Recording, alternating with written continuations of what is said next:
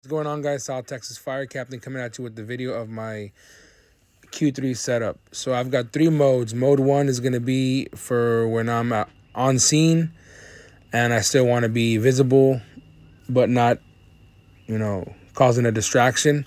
It's going to be this slow alternating mode here with red and blue. And then the next mode is going to be for when I'm responding to a fire or to the station. And that's going to be this one here. It's going to be attack mode. It's going to have that red, white, and blue. And then mode 3 is going to be a simple steady burn white for takedown and alleys. Let me set up the camera about 20 feet away, and we'll see what it looks like from a distance. All right, so first off, we'll start with the attack mode here.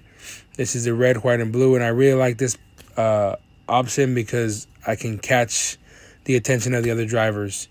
And then the next mode is going to be the scene mode. And this is really awesome and great for if you don't make a truck, but they still need you at the scene for assistance or at a grass fire.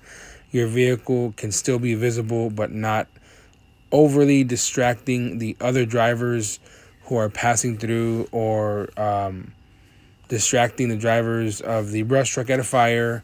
It's still safe. And then here is the takedown mode.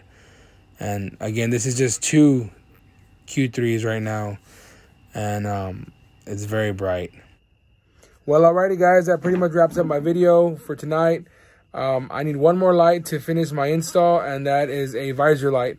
I'm going to try my best to get myself a Feniex one, but if I can't afford it, I'm going to have to go with the Speed Tech light. It's about $200 cheaper than the Feniex, and it's as bright.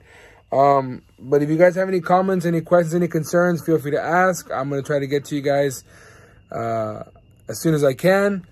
Thank you for being patient with me, and thank you for coming on this journey with me.